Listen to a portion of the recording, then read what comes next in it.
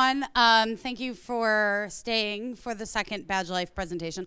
Hopefully you won't be too sick of it by the end of this, and I can tell you right now I will not be as funny as Carrie, although I can try. So a little bit about me, because my path to hardware is a bit unusual. I'm an attorney. I work for Electronic Arts. I primarily do privacy law, working with security teams. How on earth am I part of this Badgelife thing? While I was taking the bar, I was doing the most amount of procrastinating that I could possibly do. And someone reached out to me and was like, "Are you going to DEF CON again this year?" And I was like, "Yeah." And they're like, "You want to start a village?" And I was like, "Doing what?" And they're like, "Privacy and cryptography." And I was like, "Let's do it." So we like post on the DEF CON forums, "We'd like to do this thing." And Dark Tangent responds, "How can we support you?" And they gave us a room, and it's 4 years later, and now we're becoming a nonprofit. So follow Crypto Village on Twitter, and I want to give a shout out to Carl Kosher, Supersat, and Justin Culbertson, who are my other partners in crime in this. Carl is a hardware genius who primarily in his day job hacks airplanes, and prior to that hacked cars before it was cool. And so it begins. How did I get involved? And so I went to my first DEF CON, and they handed these out, and I was like, this is really freaking cool. I got the green one because I was like I was working with the EFF. I was an intern at the time, a legal intern, and I was like, I'll go to this thing called DEF CON. It sounds awesome.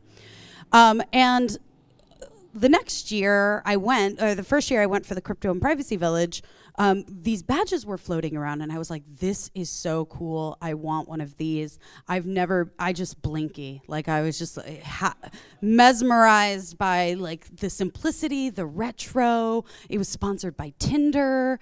It was just so many great things about it. I was like, this is really cool. And I was like, ooh, yeah. So I have a friend that I made, Jorge Lacoste, and hopefully he's watching right now. And he and I met at my very first DEF CON because I was like, hey, I went up to a group of guys and I was like, do you guys know how to hack this like green DEF CON badge? I think it's really cool. And we became fast friends. And one day on the phone with him, because we would get like really jazzed about like the next DEF CON, and this was like in January, about 8-9 months before the DEF CON, he called me and he was like, so those badge things are really cool. What if I made one in association with the Crypto and Privacy Village? That'd be really cool. Would you be interested in that? And I was like, sure, Jorge, like whatever, like you do you. I'll like support you in any way I can financially. We'll put the Crypto Village behind it, but we don't have any cash and I have no hardware skills to help you, but sure, let's do this. So I was like, he's never going to like do this. Next thing I know, I get this document about like, I don't know, a couple weeks later, and it's like the Crypto Village badge. I was like, oh shit, it's happening. And so we made it to about April, and we were like, wow, we can't do this just the two of us. We have like one person who knows what they're doing, but is doing their first badge, and me going, what's KiCad? How do we order things from China? Wait, what do I need to do? What's a microcontroller? So we reach out and we're like, anyone want to help us? Because this is how you basically put it together. And I will say, the great thing about Carrie's presentation is that everything he did his first time around, I did not do. And we still have not done. Pricing, comparison, choosing board houses, no way. Cutting costs, absolutely not. However, I will remind me at the end of this presentation to point out his last slide about how he wants to like upscale for next year. I'm telling you, that's the bug. So Carl Kosher was like, ooh, what are you looking for? And so it began. Coasters. We are making our first badge, and we're ahead of schedule. We get some of the tiny parts assembled in China. We use PCBWay. And they solder on the LEDs backwards. They send us 100 of these because we also did 100 for our first run. And we were like, well, PCBWay, you screwed up. Like we're relying on, this guidance. And they were like, no. And so what do we have? We basically handed them out as coasters because what else are you supposed to do with a bunch of PCBs? So we reordered. That was a $1,000 mistake. So already we are spending more money than Carrie has. And we're like 3 months in. So ultimately, this was the final product, and I have it with me. We found these really awesome, like retro bubble displays, and bought as many of them as we possibly could. And if you'll see on the original badge on the next picture, there's like a tiny bug, and I do the puzzles for Crypto Privacy Village. I love doing cryptography-based puzzles, privacy-based puzzles. I think it's really fun. Classical crypto is really interesting to me. And so I was like, I'm going to make this called the Gold Bug after Poe's poem. Like, let's have the badge be part of the puzzle. Basically, the idea is that there are 12 LEDs, like a clock. Originally, actually, it was supposed to be a compass. We were going to have a compass. There were lots of goals and dreams that we had that did not make it to fruition. And the badge is a circle because that's how, sorry, Jorge, that's all Jorge knew how to draw shape-wise, aside from a square in KiCad.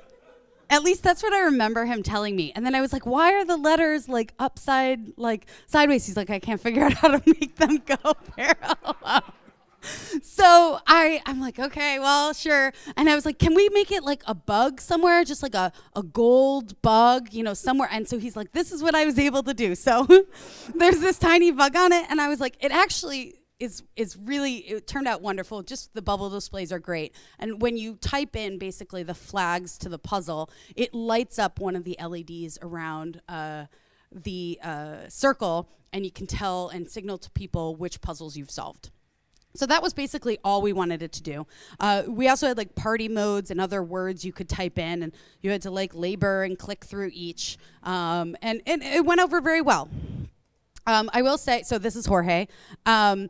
This is how we actually met Hackaday folks.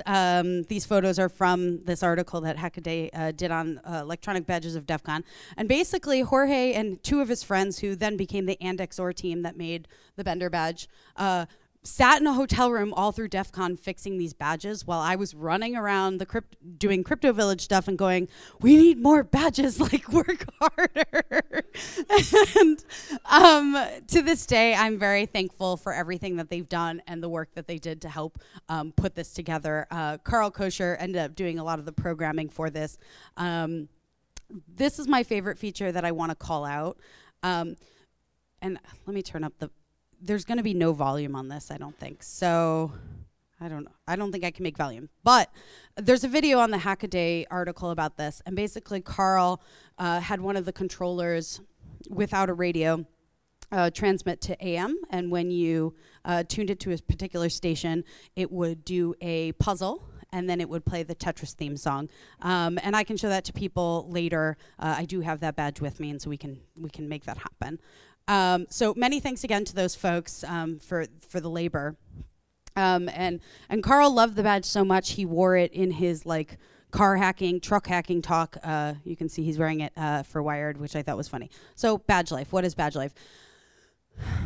It is a term that one of the QueerCon folks who make those badges actually came up with, and it's the probably most of you fall into that category, but you don't even know it. You may not do a particular badge, but all of a sudden you get the bug of doing hardware, and you're like, next time I'm going to do bigger, better. I'm going to spend more time. Oh, 10 cents, that's nothing. 100 to 500? Sure, I'll do that, no problem. And so year 2 begins. And I was like, I am not doing this alone. Like, there are other people who've done this, like, reach out to me. And it had started picking up at this point. Like, you could tell there were a couple more floating around. Maybe 6 or 7 different groups did badges that year. And there would be people lined out of our village, like 500 deep. And we're like, y'all aren't getting badges. Like, we're sorry we didn't make that many. We didn't work that hard. And so I said, like, hey, like, reach out to me. Like, let's get together. And so we got together on Slack, and we were like, this is great. Like, we're really communicating. And the best thing about the Hackaday badge for Belgrade is that was the badge we were going to do for our second year. Like, full keyboard, messenger. It was going to be amazing. It was going to communicate. I think it's still one of Carl's dreams. If he's listening, one day we'll make it happen.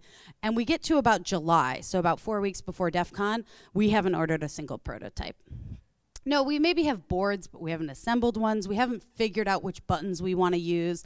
There are a lot of issues, so we post on the board. It's very sad. Like, this is canceled. It's all over. We're not gonna make a badge, and we're very sad. But badge life happens, right? It itches at your brain that you need to solve a problem. You want to create something. So what are you gonna do? So we buy some toaster ovens, and we're like, you know what? Let's order boards. Let's order parts. Let's do this in 3 weeks. So we order boards, we get a prototype. Carl hand solders it. He's like, yeah, it works. He fixes 1 or 2 things. We order boards. We have the boards shipped to our friend Justin the day before DEF CON. The parts go to Justin like just before DEF CON. We're waiting on the batteries. Always the batteries. So we're like, well, we can make this happen. So we get to crypto, and I'll talk about battery issues generally later in the talk, but you know, here's a close-up of the crypto badge without a battery for everyone who needs it. So it's important that I mention, right, we have the toasters, we have the parts, we have the boards. It's the day before DEF CON. We take it all to DEF CON. We're like, yeah, we'll assemble 100 boards, no problem. Look at that. Yeah, we can get people to hand assemble that for us. No. Like, Carrie's lovely assembly process for 100 boards was not how it went the night before DEF CON. Oh, well, there was a video. But so these are the badges that actually ended up getting assembled and flashed. I think we made maybe 30 out of the 100 that year. And we decided to have lipos. And actually, we only ever got to the test firmware. But for 3 weeks from concept to actual delivery, I consider it somewhat of a success, but I'm not sure. Yeah, I wonder what it could have been if we had had more time. But the thing about Badgelife that really consumes you is you get really ambitious, and then there's just never enough time to get it done. So the other part of this badge is that it's also a 2FA token.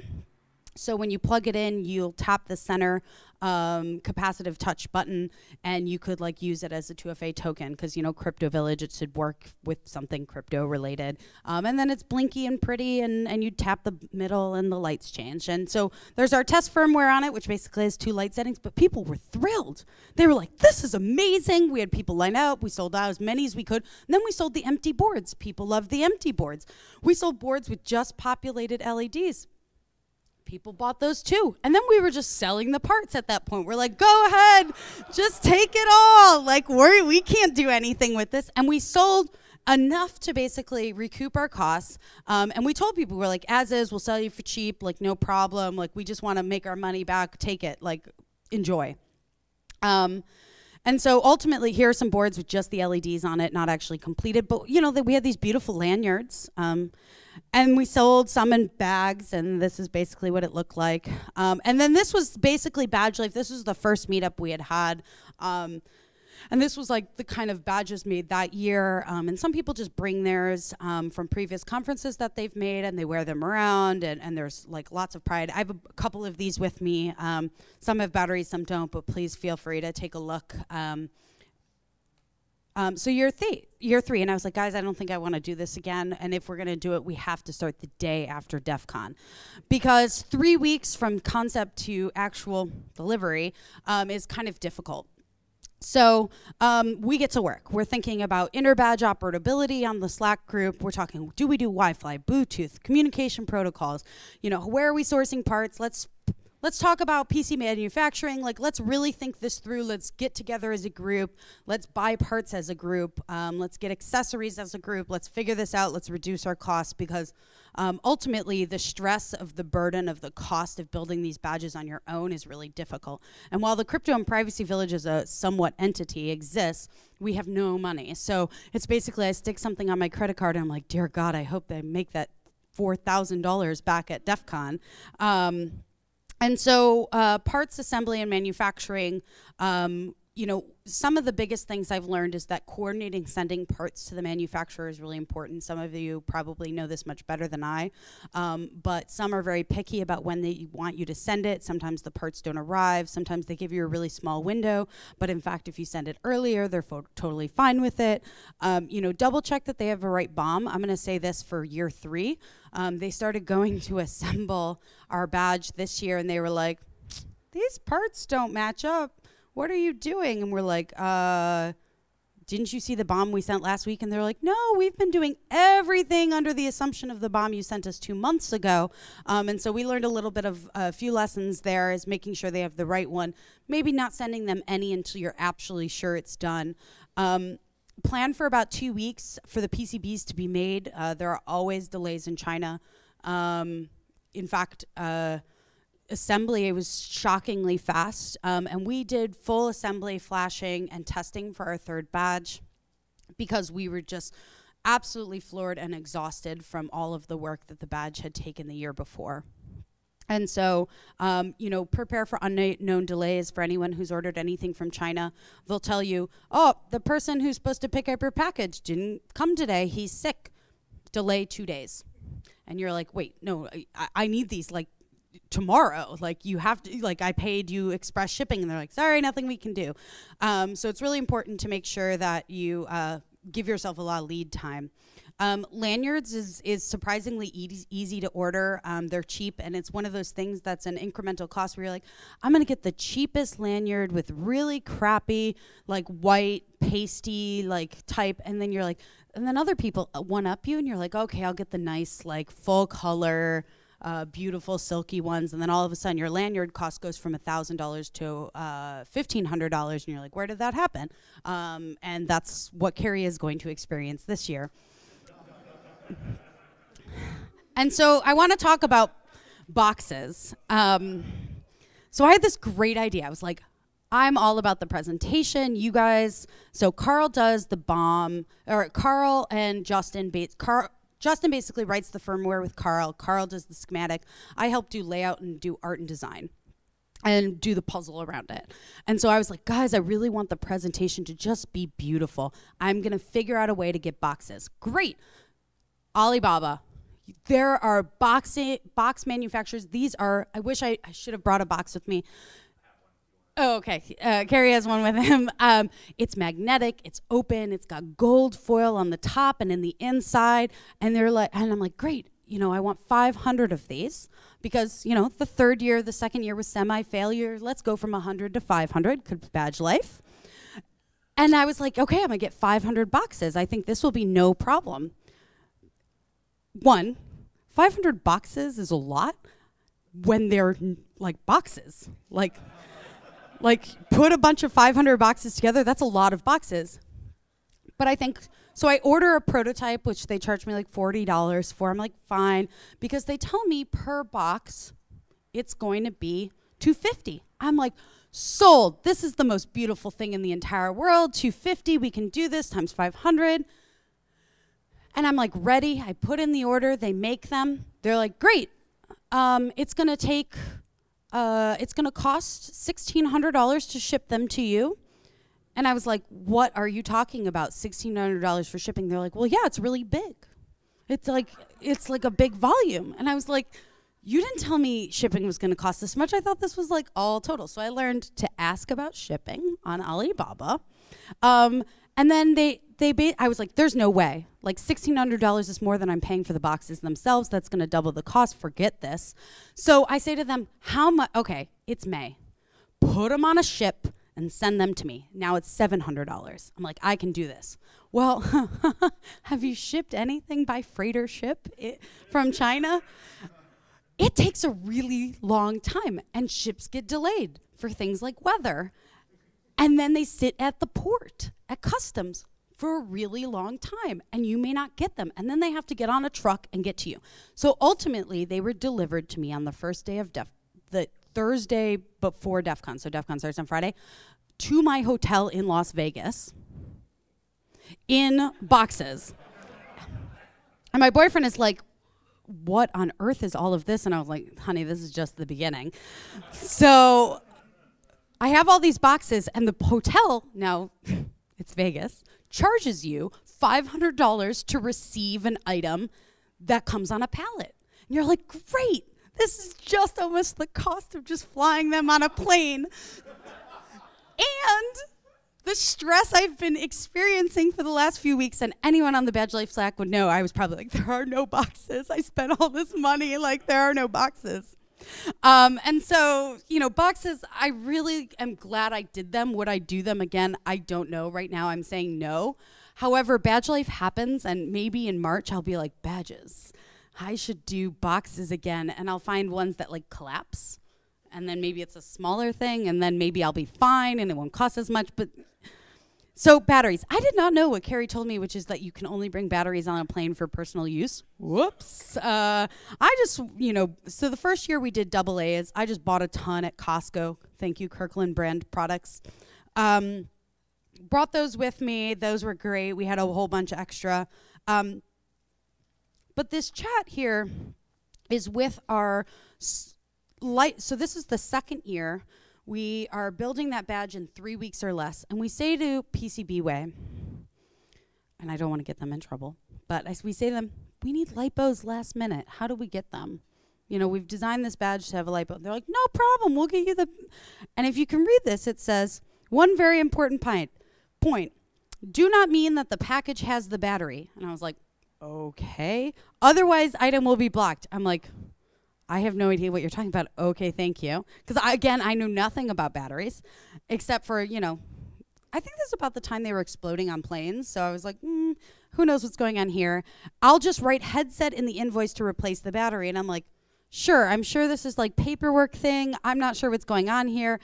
And so package has PCB stencil and headsets. You have to remember this. This is important. I'm like, and I was like, I can. I've written it down. Like, trust me, China. I've got it. And so we get these boxes of Beats headphones. And what are in the Beats headphones?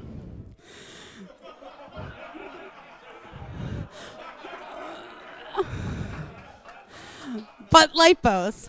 And so we get these and we're like, oh no, have we broken the law? Like, what have we done to get these lipos? Like, we might go in, import jail because we've taken them. Turns out, duty pretty much is on the shipper, and they're taking the risk for us. So let me just give a shout out to ordering things from China and how far they will go for their customers. Because where did they get these boxes of Beats headphones? And there were six. There were 6 Beats boxes.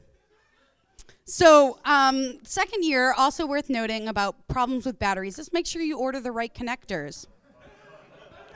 So we're 3 weeks. We can do this, no problem. Where we ended up hitting our biggest problem was we get the batteries and I go to plug it in and I'm like, oh, Carl, it doesn't fit. And we realized, I think the female plug was 2.5 and the battery was 2.54. And so we were like, okay, what can we get, ASAP? So it turns out we can get things from DigiKey really, really quick because we had gotten, we tried assembling stuff at Justin's house 4 nights before DEF CON, a few of them that we had. And this is where we basically figured it out. And so we're like, okay, we'll buy strippers. We'll just make it happen. We'll get a team together. We'll replace them. This won't be a big problem. Impossible to find the right crimper for the batteries. So we ultimately just had and I wish I had pictures of this. All this is teaching me is that I should take more pictures. We had this line of people, and one group was just, taking off the connector and putting the batteries down, and somebody else was supposed to be crimping. Well, the person who's taking off the battery head is moving much faster, and we just ended up with a bunch of batteries with live heads just sitting around, and they're throwing them into a box, and I come over, I'm like, oh my God, thank God nothing has exploded. This is just gonna be Vegas is gonna be evacuated, this is gonna be really bad. So big problem why we actually had a bunch of badges that just didn't have batteries for a period of time because we were trying to crimp them as fast as possible. Ultimately, we were just hand doing it.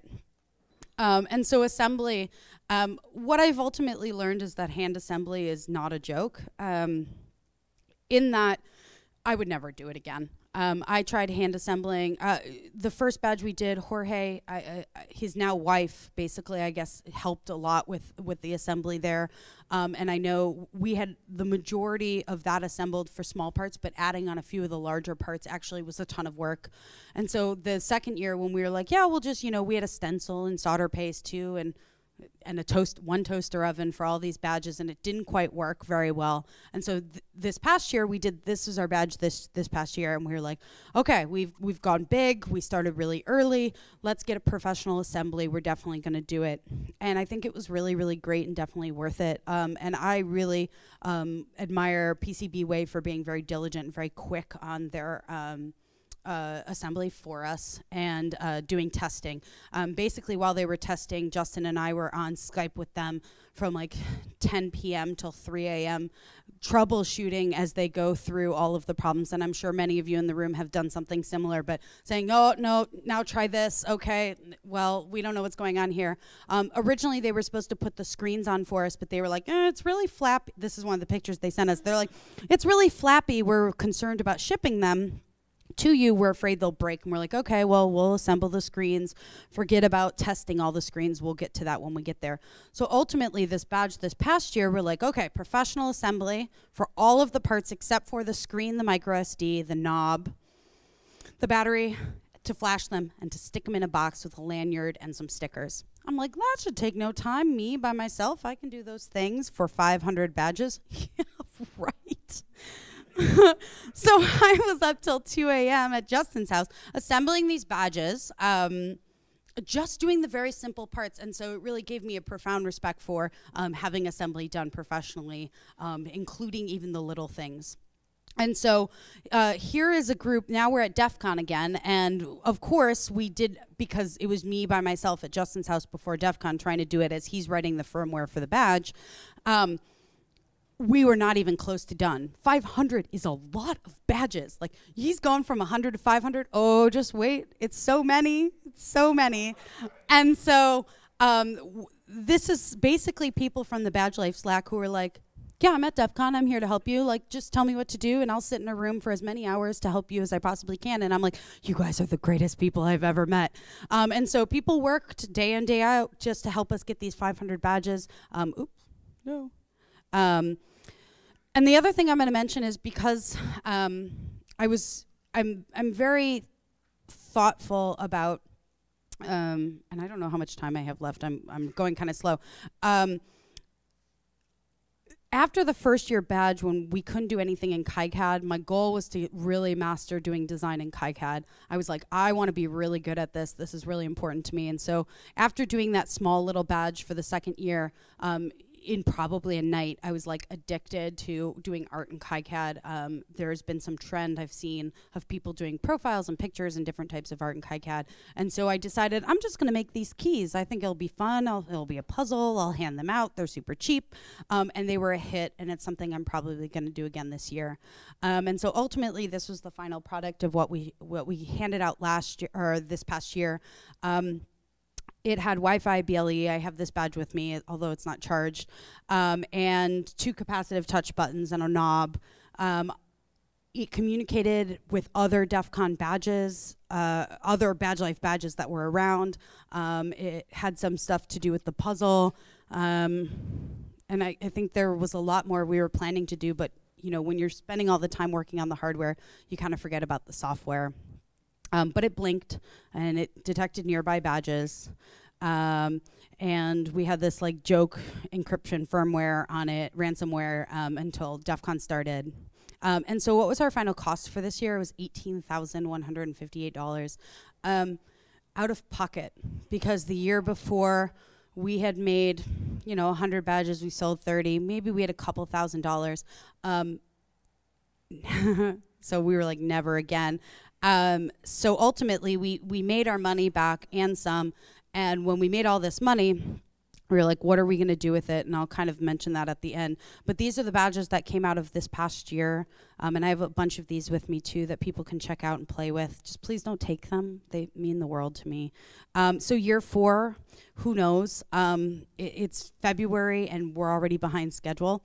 But we do have a design. I did import the edge cuts, so we are moving forward, and we're focusing on that a bit. So I'm going to touch a little bit about PCB art. Inkscape, KiCad, and my imagination is pretty much what drives me here.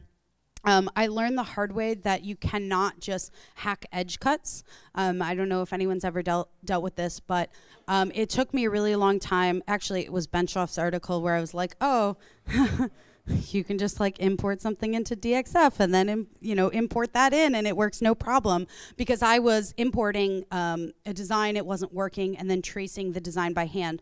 And for the last 2 years that wasn't a big problem because it was like an octagon or an octagon and then a bad shape, and who cares what it looked like. But this year it was really important and for year 4 it will be very important for us to have very precise board lines. And so that's a big tool, and that I've found is very helpful to making very intricate designs, because I've learned by doing the keys as well is that you can do very, very intricate stuff, and it's no problem. So for everything else, I just import it, pull the .mod file, drop it into a text editor, and do control find for fsilk else, and then replace it with the desired layer. And hands down, this always works. And so what I do is I create layers in Inkscape of what I want to make. And so on the previous badge here, when I wanted to make these capacitive touch buttons, I just in Inkscape used the little paint can tool, filled it in, exported that, did this process, made it copper, and I was done.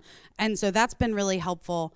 And so this was kind of some concept to actualization of what we've done. Our original Crypto Privacy Village badge from last year started as a sketch I did, and people are like, wow, you're such a great artist. I'm like, hell no. I am not good. But these are some general design ideas and thoughts in working with different ideas. And ultimately, this is what we ended up with. And I have some prototypes with me of this as well. And then these are the keys I made. And I'm definitely going to do this again because people love bare board PCBs. They think they're just the greatest thing in the whole wide world. And to give somebody something cool that they think is really great, if that gets them into hardware or screaming at PCBWay or screaming at KiCad, then that's great. So those are the final keys. I have some of those with me too. And then, so these are the final tips. Start early. 500 is a lot. Don't overcommit. So one of the things you can see from our badge last year, if you take a close look at it, there's a ton of stuff on it, just absolutely a ton of stuff. There was audio. It streamed DEF CON radio, and you could walk around with the badge and listen to DEF CON radio. This year, we are drastically cutting our BOM, cutting our costs, doing less because we were killing ourselves last year to do it. Buy the easy stuff early. If you know you're going to need lanyards and boxes, just buy them in January. Buy it now, do it early.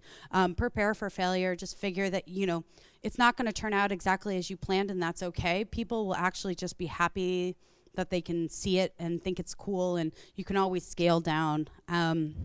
Know the challenges and benefits of manufacturing in China versus the United States. We have this conversation in Slack a lot.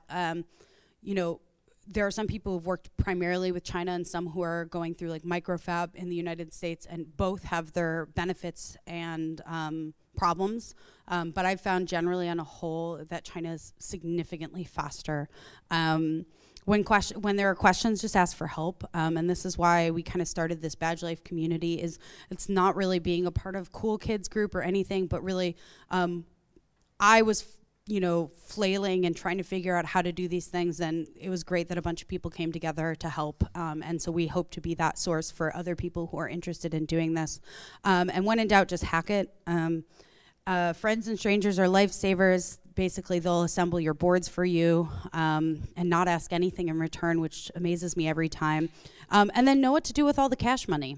So we sold the badge last year at $120 as a fundraiser for the Crypto Village, because basically we were like, we're not doing this out of pocket ever again. We're telling people it's a fundraiser, and we made a lot of cash. We paid the taxes to the state of Nevada, and they were like, okay, whose name? And I was like, what do you mean? And they're like, someone's got to pay this tax.